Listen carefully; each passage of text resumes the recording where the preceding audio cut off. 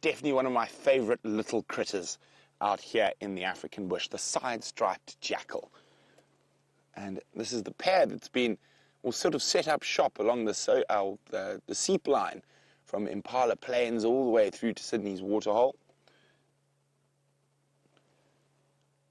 Now, one of the reasons side-striped jackal in particular are so fond of this area is the amount of gwarry bushes.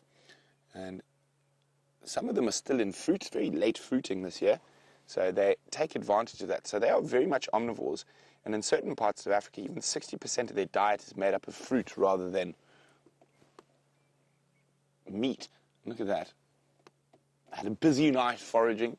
Now it's time to call into a warm little ball.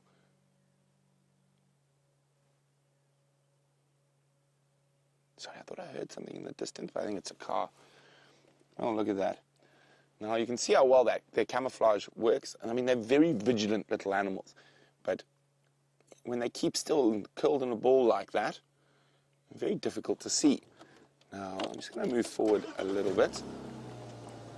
And let's see, I think there might be some... Oh, it's all finished now. And literally, in a normal year, the whole floor around these bushes will be littered with little fruits. But I've seen these jackal eating up, and the fruits are tiny. I mean, they're just a little speck. But they eat them a lot. And when you look at side-striped jackal's dung, you find a lot of fruit in it. In this area, mostly gwarry fruit, and of course, fruit of the African ebony or jackalberry. So I'm going to try and get a little bit closer to the jackals.